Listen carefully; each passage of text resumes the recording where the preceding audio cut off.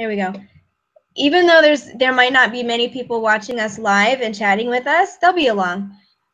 This goes archived on YouTube almost immediately, so Okay. we'll get some views.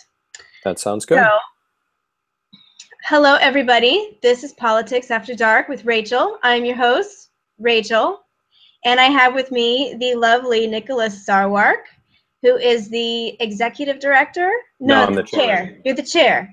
You're the chair of the Libertarian Party, the national. You're the big kahuna of. Pretty much. Yeah. Somebody asked one time. They said, "Well, what's the official position of the Libertarian Party?" And I'm like, "I can tell you that. That's my job." So first and foremost, we always talk about what we're drinking, and I always go first because ladies first. I am having a nice Pinot Grigio in my U.S. House of Representatives cup, wine glass. So, cheers. That's a solid drink. I am having a Greyhound made with fresh grapefruits from my dad's tree and blood oranges that my daughter helped me juice the other night. Adds a little bit of sweetness to it with some cheap Russian vodka called like Almaty Surprise. That is but beautiful. If it's sufficiently cold and it has citrus in it, you can't tell. So cheers. Yeah, cheers to that. We were just discussing off air how we mutually agree that intoxication is helpful for discussing politics. Yeah, I walked by one of the old party's presidential debates on my way upstairs to get on this, and I felt like I needed a drink. Yes. Good. Oh, there's Charles Kennedy. Hi, Charles. I love Charles. Okay. So I have decided, not that this is like some big decision, but, you know, with Rand in the race and, you know, when he was doing well and even when he was hanging on, I was sort of leaning towards, you know, well, let's keep with the strategy of taking over the GOP and, you know, bringing it more towards liberty. But it just seems like now Rand is gone from the GOP race. And it's a matter of they're all worse than the rest of the candidates. They're all so horrible. And how do you hold your nose and pick one? And I know it's long been the problem of the Libertarian Party is getting, like, convincing people to stop holding your nose and just vote for somebody who's really great. And that's the great thing. That's the appeal to me of the Libertarian slate of candidates. You got 3 really strong candidates right now. And it's a matter of they're all so great. You know, that's the problem with picking one of them is they're all so great. How do you pick one? As opposed to in the GOP field, and frankly in the Democratic field as well, they're also horrible. How can you stand one of them? Right, So, right. We have the worst problem to have, right? We have the problem of how do you pick between a bunch of people who want to let you live your life any way you want as long as you don't hurt anyone and you don't take their stuff. And you have to pick between which one of those will best advocate that message. That is an awesome problem. Yeah. Versus the old parties where you have this problem of who's going to take away the fewest of my rights and defend some of my rights when the other person might take away even more of my rights. And it's just, you know, it's very Ghostbusters, if you remember Ghostbusters. The at the end of the Ghostbusters movie, you know, the Gozer shows up and says, choose the form of the destructor. And they're all supposed to not think about anybody to destroy them, and then somebody thinks of the Stay Puft Marshmallow Man. The whole point of being a libertarian is we're not going to play choose the form of the destructor anymore. You tell me that one of these old party people is going to run my country for 4 years, and it's kind of like, yeah, I guess that's probably true, but I'm not playing. I'm not going to be part of this. Y'all can do it if you want. And I was thinking about the other day, myself and a couple other Libertarian National Committee members, we often submit to the fond embrace of the Transportation Security Agency. Basically, you guys provide a taxpayer-supported rub and tug for me every time I fly anywhere in the United States. What we do is we opt out, right? We opt out. So you go through the little rapey scan machine, and we're like, hey, I don't want to do that. I'm just going to opt out. And then you get a nice pat down from a TSA agent wearing his blue gloves of freedom. And then you go on your way, right? It takes an extra 5 or 10 minutes. You know, you slow down the line. They have to realize that their job involves them touching my junk. You know, it's something. And the point of it is not that I can't stop them from invading my Fourth Amendment rights, right? Whether they do it through a scanner or they do it through a pat down, my Fourth Amendment rights are kind of toast because the Supreme Court has let them be toast. But what I can do is I can make it unpleasant. I can make them focus on the lack of dignity in their job. I can slow things down. I can require them to put in effort if they're going to take my rights.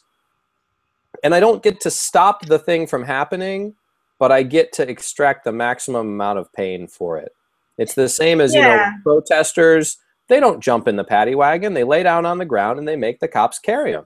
Because, you can arrest me, but you're going to carry me out of there. Yeah. And that's how I feel about old party elections. It's like, people say, well, voting Libertarian, y'all aren't going to win. And I kind of wonder, like, you know, what have you won? What did you win the last time around? Yeah, what have you won? I mean, wow, you know, vote. You got to vote for the Republicans so you control the Supreme Court, because otherwise we'll have a liberal justice who will allow, you know, nationalized health care. Oh, wait. Republican. Yeah. Put a Supreme Court Chief Justice on there, and he upheld Obamacare twice. Oh, good. You won. Good for you. Good for you. Hope you feel better about that. Fabulous prizes. And so that's the point, is you don't play that game. Yeah. But I think there's more to it than that. I mean, we often hear about the wasted vote, but I just don't see how your vote can be wasted when you're building the Libertarian Party. Maybe not this go round, but if we can get a formidable percentage behind the Libertarian Party for this vote count, we're that much scarier, we're that much more credible, we're that much stronger for the next go round. And plus, there's ballot access issues at stake. You know, just 2% here in North Carolina. If the presidential candidate or the gubernatorial candidate gets 2%, just 2%, then that saves us from having to petition to be reestablished as a party here. And there's thresholds like that all over the country that can be triggered by your vote. So how can your vote be wasted if it actually goes towards something as meaningful as that, versus, you know, trying to decide between, you know, pig shit or horse shit in your shit sandwich? You know, I mean, that's the wasted vote, in my opinion. I'd like the sandwich without shit, please. Is that that's the one I want? Yeah. You know what? Yeah. If I can't have, if you're going to tell me, if you're going to hold a gun to my head, kind of like they did in the state of Oklahoma for the last 16 years before we turned in over 42,000 signatures on Monday morning. If you're going to say, well, no, you have to pick one of the shit sandwiches, I'm not having a sandwich, man. Like, I'm just not, I'm good. I'm not eating today. It's okay.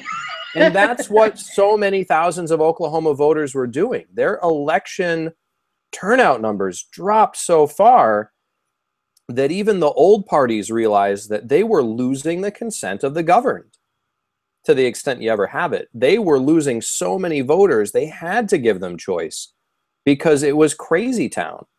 And that's the point that I make. And I end up making this point a lot to people who kind of, you know, and Liberty.me may have some people in the community who have this feeling. We have a lot of conscientious non-voters. Yes, the people who went from, you know, crappy old party anti-freedom all the way past the Libertarian Party into not voting at all for anybody ever because, you know, don't sanction the state. And what I try and explain to them is this. If you look at voting as do I win or lose, unless you have a bookie, there's no point in picking a winner. If you've got a bookie who's going to pay you proper odds, then absolutely, you should figure out who the winner is going to be, because that'll make you money. But other than that, voting is a signaling mechanism. It's a way that, you know, I get to say, hey, this is what I want, or this is what I don't want. And the signal you send when you vote Libertarian is, I want to run my life. I don't want the government to be allowed to run my life. That's what you tell them. Yeah. That is a clear message. It is not mistakable, because voting Libertarian is always a vote for freedom.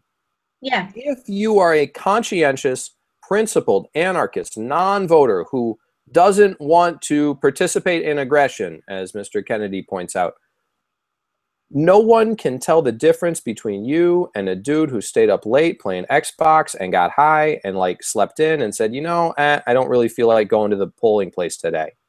The signal is exactly the same. That's Lazy right. ass, principled anarchist, exactly the same. And you know what? You both don't matter to politicians. But as a gentleman who ran for governor in Maryland, when I used to live there and be the state chair of that state party, said, lots of politicians are corrupt, lots of politicians are stupid, but all of them can count. Every single one of them knows how to count. And when they count the votes next to the Libertarian candidate, they know exactly how many pissed off people there are that they have to change their positions or they're going to lose their seat. And that's the point of voting Libertarian. That was what made me so pleased about election night with Sean Hawes' race, which, you know, I was very involved in, because his percentage of the vote was greater than the margin of difference between them. Right. So it sent a clear message that these are the people that are available for you to court. If you fail to court them, this is what happens. You know, these people win or lose the election for you. Right. You know, if you can successfully grab these people, then you could win. That's the message that I hope they got. And I think they did.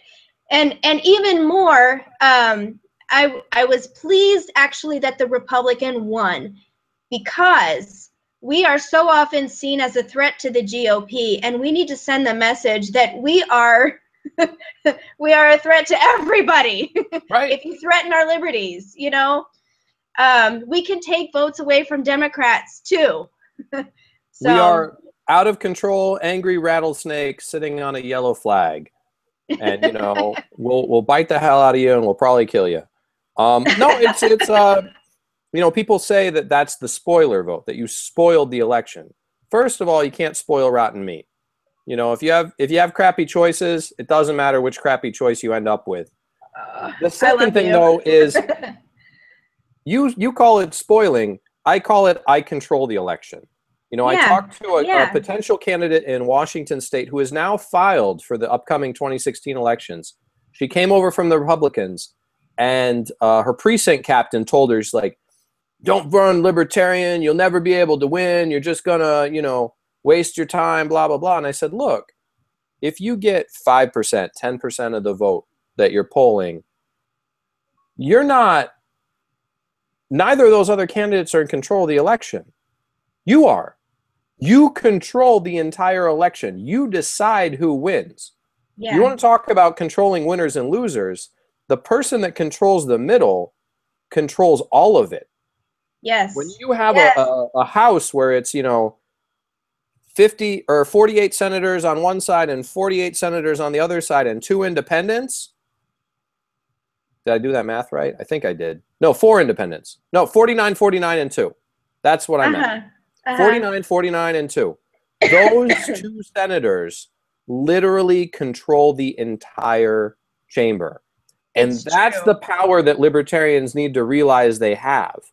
We speak for the people who want to be left alone, the people who want to raise their kids, build their businesses, pursue happiness however they want, and not the American have the way. Government involved. We stand up for them, and we're the only ones who do.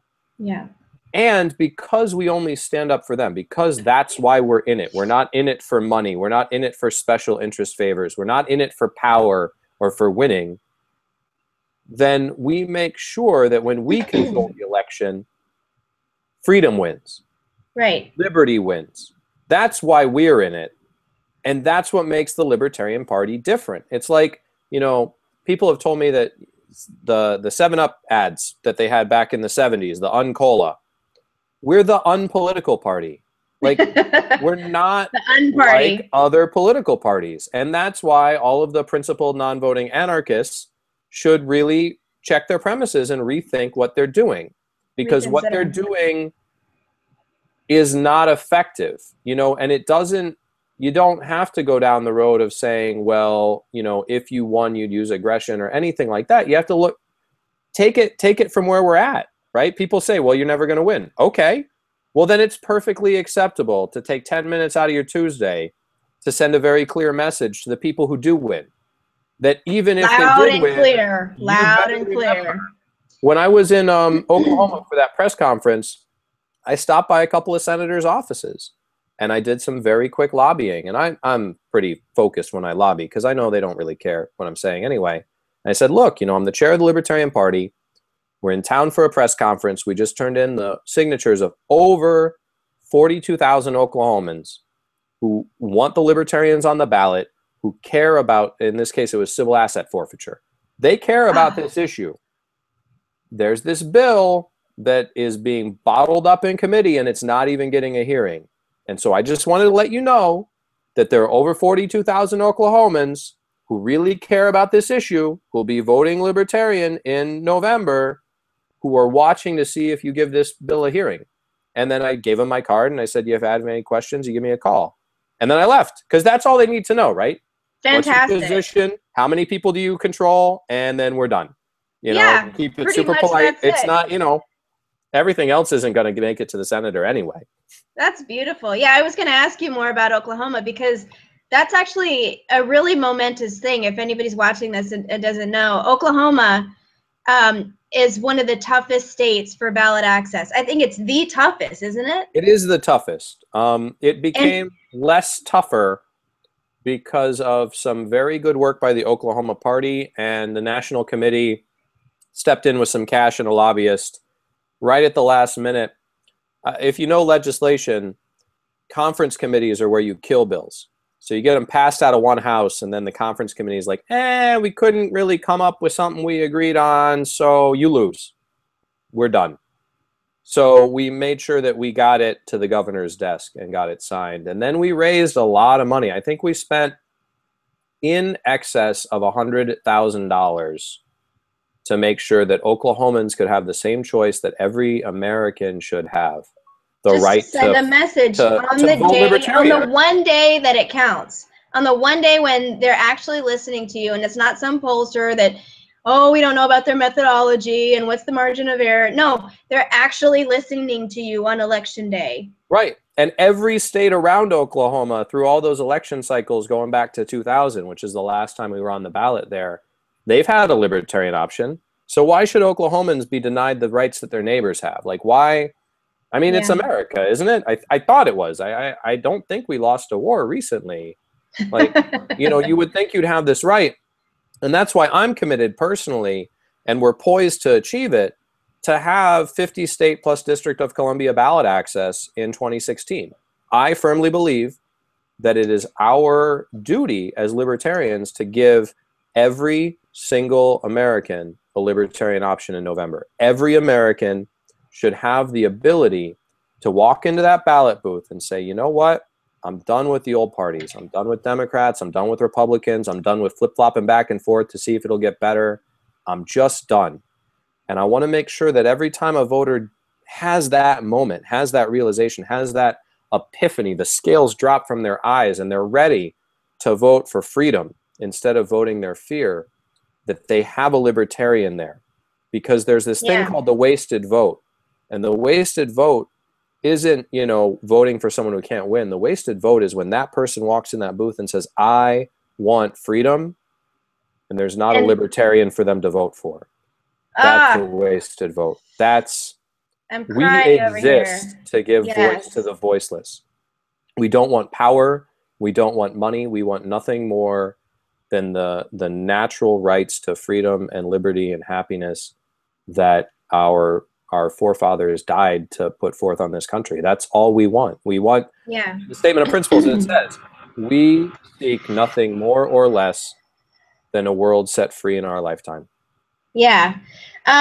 I'm going to tell you, though, what my fear is, though, and why I think this year is so critical for the libertarian moment. And I think it really could be the libertarian moment. If you look at the slate of candidates that's left, oh my gosh, you know, it's like everything is lining up to funnel all of this energy into the Libertarian Party right now. And that energy has to go somewhere. And it doesn't need to go to Ted Cruz. I mean, please, really?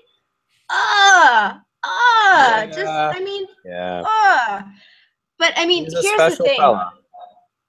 I think we need to build a Libertarian Party, but we need to build it fast and hard. Like this cycle, 2016, we need to build it fast and hard, because if we build it incrementally, if we just make a little baby step, another little baby step, a polite little, you know, please, can I have some freedom? Then they're gonna do, like, look, remember what the GOP did in Tampa. You know, they changed the rules and they just sort of canceled out all of the Ron Paul activist efforts, just, you know, gone. And I worry that if we give them too much of a warning, too much of an opportunity, too much of a, you know, of a shake up without, you know, something really big, then they're gonna figure out how to shift the sand underneath the political ground in order to, you know, just make it that much harder. They're gonna feel too threatened. So I mean, there needs to be like, yeah, they're gonna, exactly. Let's put a fine point on it. That's what I'm trying to say. They're gonna cheat. One of the dudes that's downstairs on my other TV, my wife got there's a booze delivery service in Phoenix that she's trying out, because if she's gonna, you know, if you have to watch that, you need extra. Booze delivery? Yeah, it's called Minibar. It's actually pretty cool. It's like, you know, it's like Grubhub for booze. Wow. Yeah, it comes right to your door. Anyway, there's a dude at the end of that stage. You may know him. He's the one that talks like he's karate chopping with that weird Pittsburgh accent. Kasich? Yeah, that's the guy. Yeah. I never remember their names. Karate Chop. Yeah, they made Fruit Ninja videos with him. Yeah. Swipe. He is probably one of the better known candidates on that stage to me, but he's known to me because his cronies cheated with both hands to knock the Libertarian candidate off the ballot in 2014 in Ohio. They got a dupe to be a plaintiff in a lawsuit that was filed and funded by a guy who officially wasn't related to the governor's office, but through discovery, we found out actually was on the payroll, and all the money was funneled through the Republicans to cheat to get us off the ballot. And they knocked the Libertarian Party of Ohio off the ballot through cheating, but the courts have allowed that to stand. And that's the sort of thing that we deal with. I mean, we have at the National Party both a legal defense fund and a legal offense fund, and we strategize over this stuff, and we sue over this stuff, because you know what? This ain't beanbag, right? You know, everyone's like, oh, the Libertarian Party is a debating society. No, we're a real political party, and my background, at least for one of my careers, comes out of litigation, and I get it.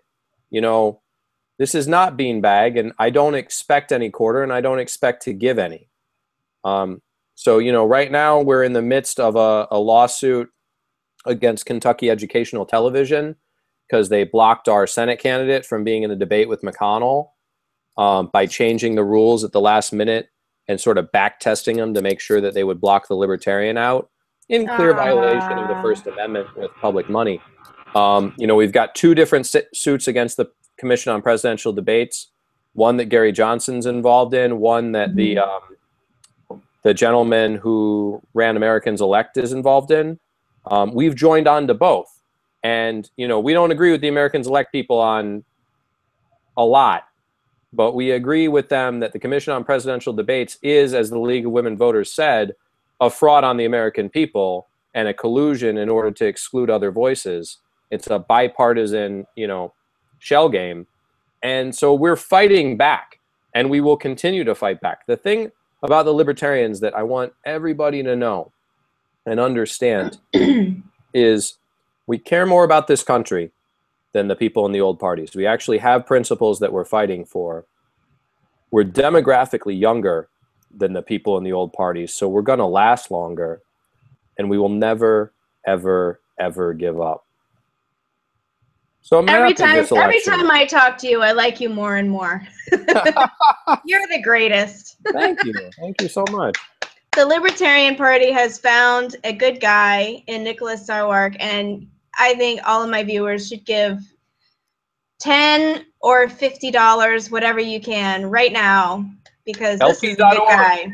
LP.org/join. Join us up. This is a good guy. But there was one thing I wanted to talk to you about. I wanted to discuss before we go. My next guest is coming on in just a few minutes.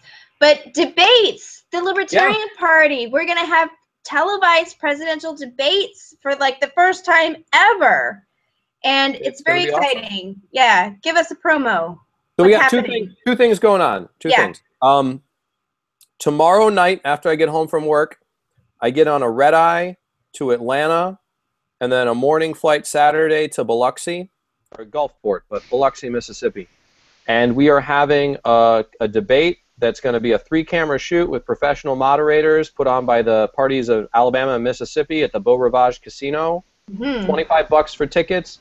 We're inviting non-libertarians to come, as many as want to come, because I guarantee you, I promise you, that one of those men on that stage, men or women, actually there's both, will be on the general election ballot, as opposed to the gentleman from Florida who pissed away $160 million of his donors' money and isn't going to be on the general election His ballot. Initials are Jeb Bush. It could be.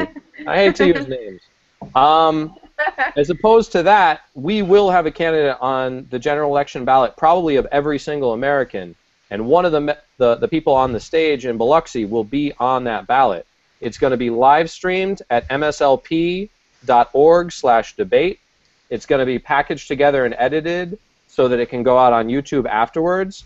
And so it's going to be an awesome time and all of the candidates who are seeking the nomination, of which I believe there are 12 right now, have been invited, because we believe in open debates, and so we're having an open debate. Good for you. The other thing that's happening is, my understanding is John Stossel on Fox Business is putting together a televised debate that's going to come up in the next month or so. He's inviting less candidates than that. I don't know how many he's inviting. It's kind of, it's one of those things where it's up to him, right? It's his show. This isn't a CPD thing. This is more of a free speech thing. So he invites who he thinks is going to get good TV ratings. But like you point out, the best part about it is we're in a place right now where having a Libertarian Party presidential debate gets you TV ratings, right? That's the election we're in now. That's a thing that you put on TV to put eyes on the screen. And that's the thing that, we've needed to understand about our relationship with the media for so long. Some reporters hate us, right? They're going to stifle us because they don't want to hear from us. And that's, it is what it is. But some reporters just don't cover us because it's boring. It's not going to sell any newspapers or website eyeballs or whatever. And we're past that. We're at the point now where the Libertarian Party race is exciting. It's something people are interested in. And as the old parties sort of rush headlong to their own demise and drive, 100 miles an hour into that wall and try and self-implode, the interest in the Libertarian Party just gets bigger and bigger. It's huge. I mean, I think that's a word that you use this election cycle. Huge. Huge. China. It's huge. China. Wow. So it's going to be awesome. And I think that's kind of, this thing on Saturday in Biloxi is going to be great to sort of kick off the debate season. And then we're going to have an exciting ride up to the Libertarian National Convention in Orlando over Memorial Day weekend. where we're going to have an actual contested convention like the Libertarians always do. We put our nomination up to actual delegates from actual state parties who get to do retail politics with the candidates and decide who they think is best going to bring that freedom message out to the country. And it's going to be awesome. I encourage everybody to come there. You know, we've got 1,000 seats or so in the delegate hall, but it's Orlando, right? Like, my kids are going to Disney World when I go. It's going to be great. And so I hope everybody will either join the Libertarian Party, it's lp.org, come to the convention, support our candidates, throw a couple dollars our way for ballot access. I mean, if you look at it, if I have a budget of like $400,000 or so that I got to raise this election cycle, and I'll have a Libertarian candidate preaching a freedom message on literally every American's ballot in the entire country, and some dude from Florida pissed away $160 million for exactly nothing. So if you want to talk return on investment, and I run a business, return on investment with the Libertarian Party is way better than with the old parties. And so that's kind of where we're at. I'm looking forward to going to Orlando. I'm hoping to be a delegate. So awesome. Yeah. So and my kids are going to be doing the same thing, going to Disney World. So absolutely. And I think my wife is going to like try and set something up to do like a craft with the kids and stuff. You know? Really? Yeah, I think we're either going to do Statue of Liberty things or like torches. You know, we've got a hospitality suite and we'll use it for some family stuff.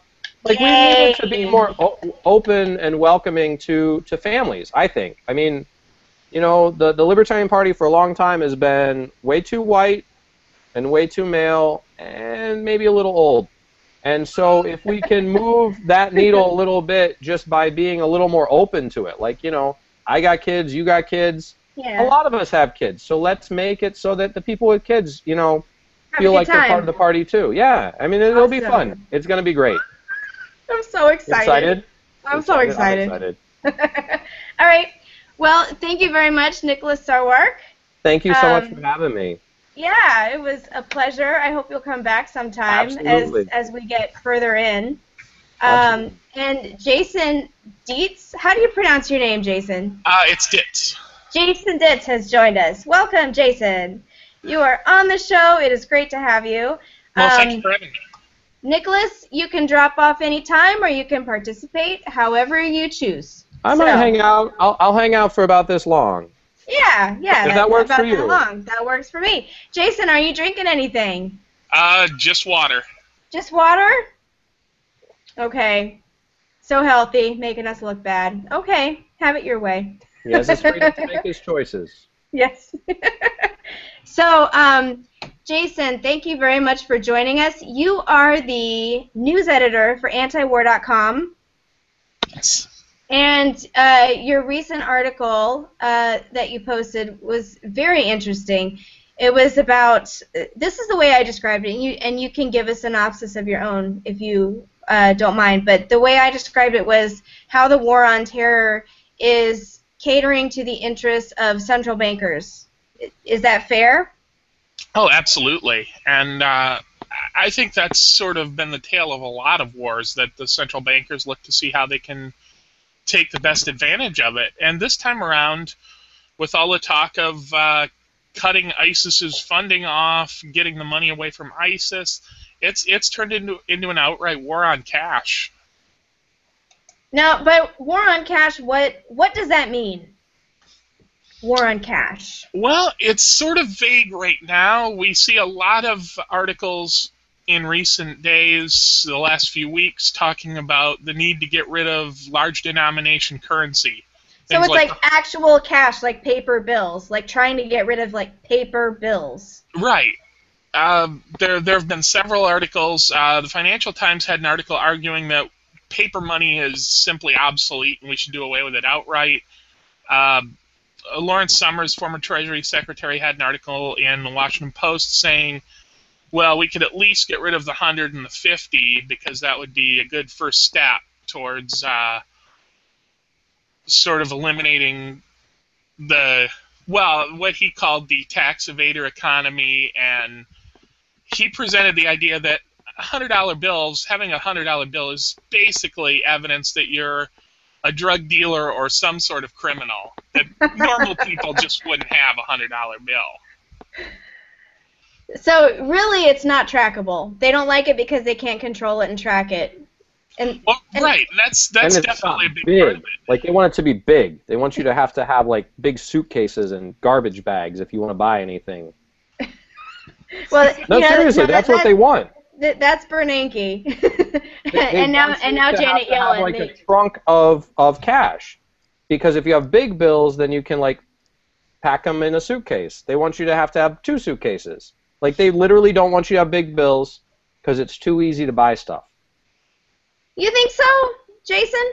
I think that's part of it. Yeah, I think a big part of it, at least from the central banker's perspective, is also that the interest rate is basically capped at 0 at this point. You can't have an interest rate below 0. Yes, you can. Yes, you can. They're working on it. They're doing it in Japan. They're doing it in Europe. Well, you can try, but... Negative interest rates, yes. You can try, but so long as there's this cash economy out there, people can avoid losing their money to negative interest rates by simply holding cash. Right. I mean, the bank accounts... If your bank account starts charging you for the right to have your money stored, you're just not going to store your money with that bank anymore. Or what they want is for you to just spend it into the economy and increase the velocity of money, which makes all of the economic indicators look better, but in reality it destroys capital and puts you in debt. So and the war on terror is just an excuse to sort of enable all of this, yes?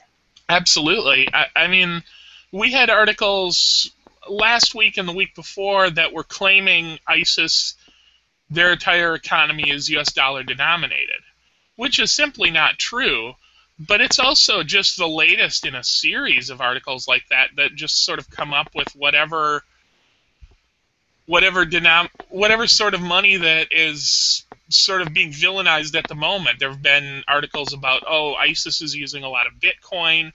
ISIS is accepting tax payments in gold. That was a big deal. Now it's ISIS is using U.S. dollars. And this week we had another article claiming that ISIS was taking advantage of their control over currency exchange in Mosul by charging a higher exchange rate for Iraqi dinars than the Iraqi government does. They're like the redheaded stepchild ISIS. It's like whatever they want to beat on, whatever they want to whip up into a frenzy, they'll find a way to tie it to ISIS and terrorism. But I mean. Right, and it doesn't really matter what they choose. There's always some way to link it to ISIS or to some other group. Earlier in the war on terror, we saw a lot of, the Taliban is linked to the drug trade, so we need to really step up the war on drugs to kind of get the money away from the Taliban. Now that it's shifted to ISIS, there was, for a few weeks there, a push to bomb oil trucks leaving the country, leaving Syria, on the idea that those oil trucks were going to make money for ISIS. After that didn't work, then it was, we're bombing buildings in Mosul that we believe have a large amount of physical cash in them. So, what's the solution? Not that any politician's gonna listen and take it, but what in your opinion would be the best course of action from here? As far as fighting ISIS is concerned? No, I mean as far as just sort of backing off of all of this and returning to sanity. Wow, that's a big question, because we're a long way from sanity right now. Yeah. I can't even imagine. I mean, certainly getting the Pentagon spending under control would be a big step in that direction, because there's just so much money in these sort of overseas contingency operation slush funds that nominally go for one thing, but that the Pentagon can basically spend on whatever they want. And that means that Congress really doesn't have as much control over the military as they historically have. Yeah. So what do you think is really going on with ISIS? And I mean, they seem to be like this boogeyman for like everything we want to vilify. Are they really a big scary threat, or I mean, what do you think? Are they just an excuse for taking liberty? In a lot of ways, they're an excuse, and I think ISIS is a threat to the extent that we make them a threat.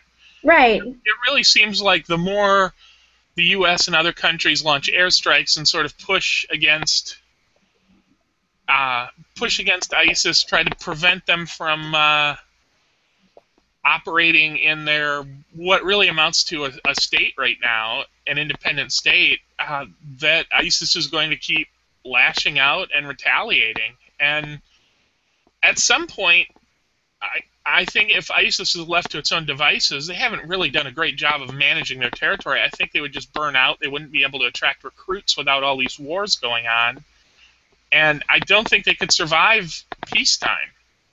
They really couldn't.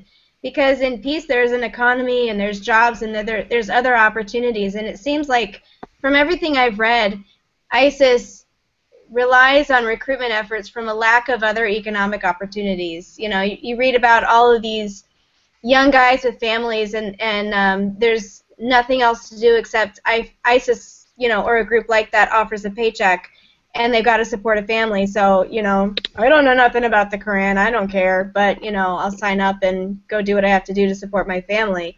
So. Right, and this narrative of a major religious war is sort of built into a lot of the major religions, including Islam. And so long as ISIS can present the current war as that war, this huge civilization-defining conflict, they're going to have access to these recruits. Yeah, I mean, and that's what soldiers on both sides fight for, is like existential questions of God and country. If you can't convince people that that's what you're fighting for, you don't have a war, pretty much. You've got to gin up this feeling of God and country, or Allah and country, as the case may be. Potato, potato. Yeah, pretty much. But yeah, and then that sort of justifies the decision that they make, which is really economic. And it's the same thing over on our end. It's like we've got the GI Bill, so you can get free education. You can get, you know, VA loans for homes, and, you know, of course you got the paycheck and the health care and everything. You know, I mean, tell me a lot of our soldiers aren't the same sort of mercenaries, you know, just looking for maybe mercenary is a little bit harsh, but, you know, they're looking for economic opportunities that don't exist elsewhere in the economy for them. So, you know, they're making an economic decision and justifying it with, you know, religion and patriotism. I think that's absolutely true. We see a lot of the recruitment efforts in the United States for the military go after the poorest people in the country because they're the people that have the fewest alternatives to it. Yeah. Especially with the war making the economy as bad as it's been at some times, it's been awfully easy for them to go into high schools and just sell the idea that, well, you're not going to get any other kind of job, so you might as well be a soldier and go to college in a few years. Yeah. Or you're not going to get drafted into the NFL, so you might as well be a soldier and be a real hero, which is, you know, the message that the NFL is being so helpful in sending. Yeah, so I think Pat Tillman may be a counterexample. Yeah, maybe but just one, not many. Yeah, but whacked by friendly fire, that was really not a good way to go out. No, absolutely not. Anyway, we are up against our time limit, so I'm going to say thank you very much to you two gentlemen, Jason Ditz and Nicholas Sarwark, for joining me. Thank you so much for having us. Yeah, thank you for having me. This is a fantastic episode, and very excited to have you both with me. Very good discussion, so thank you very much. Thank you very much. Have a great night. Good night, everybody. Bye.